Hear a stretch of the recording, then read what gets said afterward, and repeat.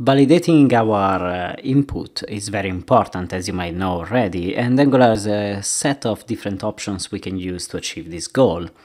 The first thing you need to know is that the form element itself is also redefined by Angular as a directive.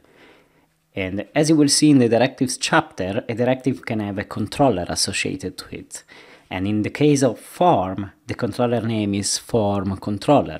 The form controller is responsible to check all the child elements and track their status and validity. So for example, we'll know if our input type text, which is our event name, is valid or not, and so on.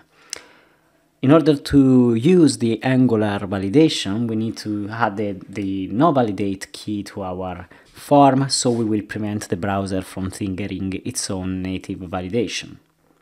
If you give your form a name, like I did in row number 7, Angular will create a scope property with the same identical name and will use the property to track the inputs and all the other fields inside our form.